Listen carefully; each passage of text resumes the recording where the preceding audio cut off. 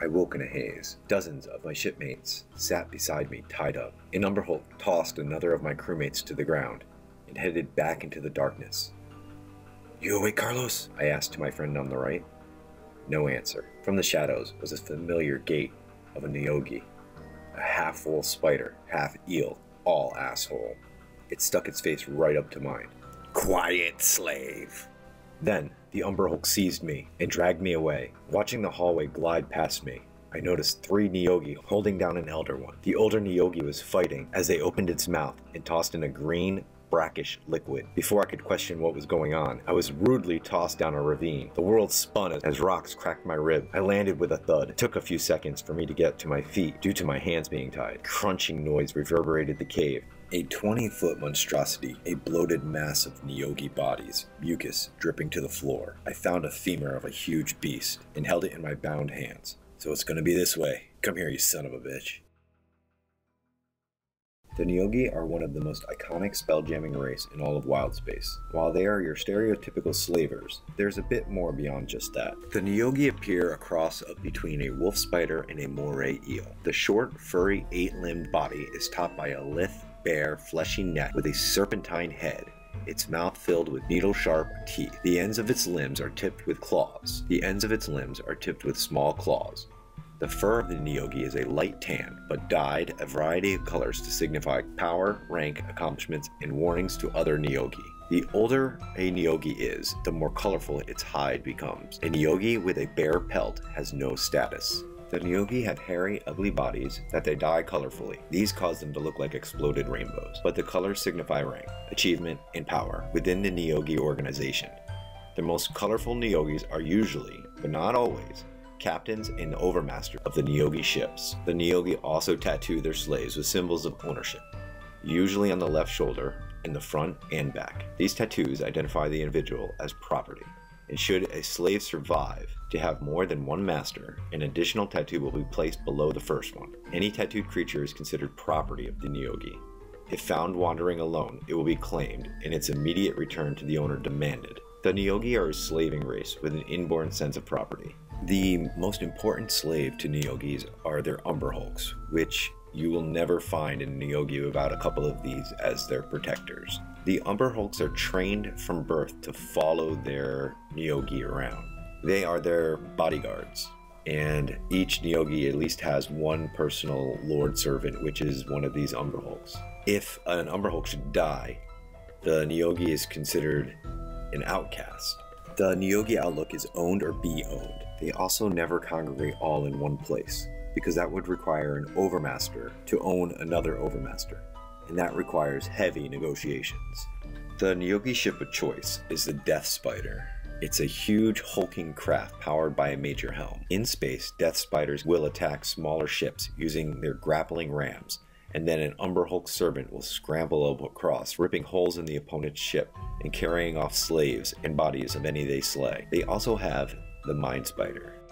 If one should come across a Neogi, it would probably be in a Death Spider. The Death Spider is divided into a command section and cargo pits. The command section is in the forward portion of the vessel and contains the bridge, helm, and quarters and possessions of the most important Neogi aboard. The large abdomen of the craft is used as a weapons platform, cargo space, and slave quarters, including quarters for the lesser Neogi. The top half of the abdomen can slide back and reveal a small citadel perched on its lower haunches. This structure is normally revealed only in battle situations, since the Death Spider's weapons are located there. The forward weapons pit of the citadel deck is also the source of boarding parties when the grappling ram captures an enemy ship. A Death Spider can carry 8 Neogi, each of whom has a personal Umberhulk bodyguard. The bite of a Neogi is a slowing poison. Those bitten or fail a saving throw will be affected by a slow spell. This lasts 1 to 8 rounds, and multiple bites will extend this period by additional 1.8 rounds. 1 in 10 Neogi can cast level 1 through 8 spells. This ability is used by the Neogi to gain an advantage in combat against opponents. The life cycle of a Neogi is pretty crazy, and I'm going to read it pretty much verbatim from the Adventures in Space box set. As a Neogi grows older and his mind fades, his orders become confused, and his slaves become disobedient. His fellow Neogi may then choose for him to become a great old master. The small lords then poison the older one at once. The different poisons moving through its body overload the old Neogi system and begins to change into the great old master. The Neogi making the transformation swells to 20-foot height and similar girth. Its legs and arms become useless, and the last of its intelligence fades.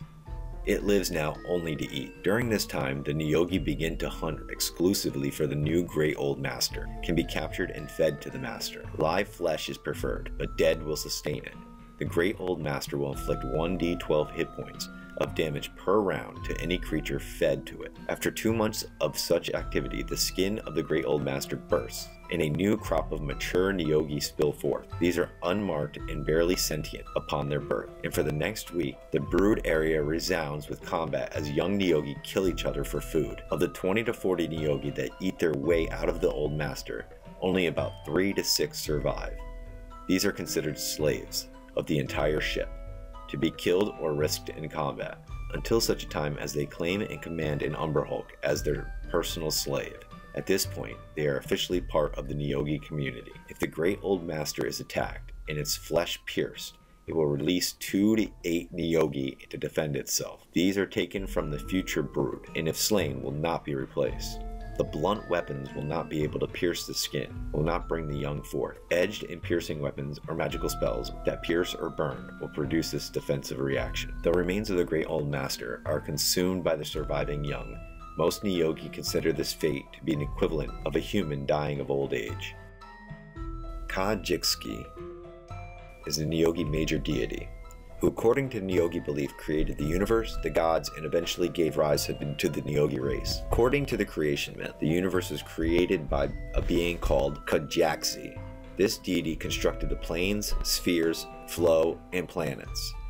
Finally, it created 5 more deities, each like itself, only weaker. The 5 named Krijski, Pik, Tienzkil, Kritex, and Kilex each represent one of the desirable aspects of the Neogi race. These deities squabbled over their areas of control until Kajitski grew tired of their bickering and punished them.